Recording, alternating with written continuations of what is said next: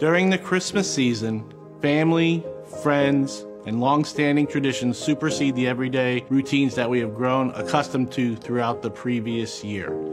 Since I was a child, my favorite Christmas tradition is watching the Charlie Brown Christmas special. It is my favorite because it incorporates love on so many distinct levels.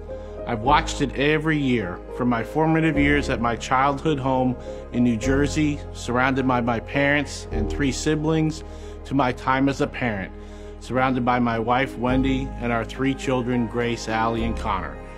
Charlie Brown is our yearly treat. It incorporates 22 minutes that balances the frailty of the materialistic nature of the human circumstance with the hope and love that we glean from each other through the spirit of the Christmas season. I bet we've all seen the special.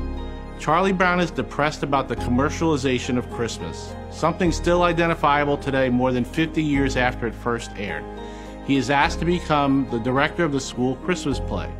He accepts, and in traditional Charlie Brown fashion, it does not go as intended. We all do make mistakes, and Charlie Brown makes a seemingly colossal one when he and Linus travel to a neighborhood Christmas tree lot. They want to find a Christmas tree, and they find a broad selection of gorgeous, sometimes ostentatious trees. Then, right there in the middle of the lot, they see it. A sad, lonely, feeble tree.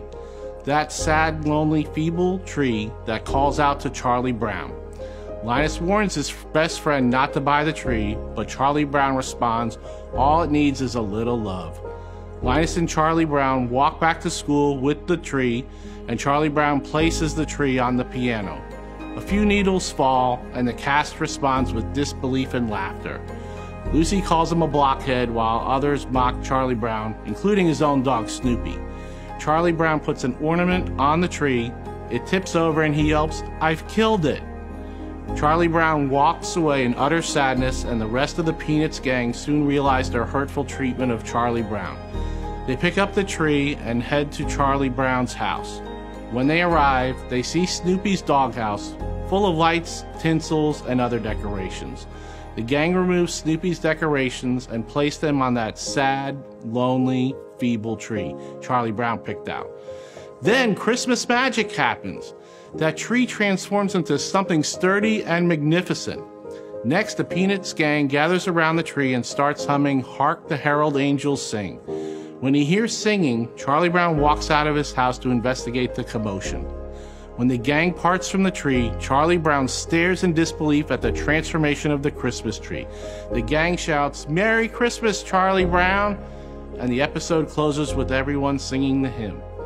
I've seen this special so many times that I can recall every scene like a favorite memory. And because of that, I always smile when I sing "Hark the Herald Angels Sing" at our family's candlelight Christmas Eve church service. We always sit on the right side of our church. Near the front, me and Wendy, Grace, and Allie and Connor. That is, and will always be, a great memory for me. So will the Charlie Brown Christmas special and his tree. His tree represents the best hopes for humanity, for us. We see it in the show, and we hear it in the hymn at the end. Peace on earth and mercy mild, God and sinners reconciled. Joyful all ye nations rise, join the triumph of the skies. With angelic hosts proclaim, Christ is born in Bethlehem.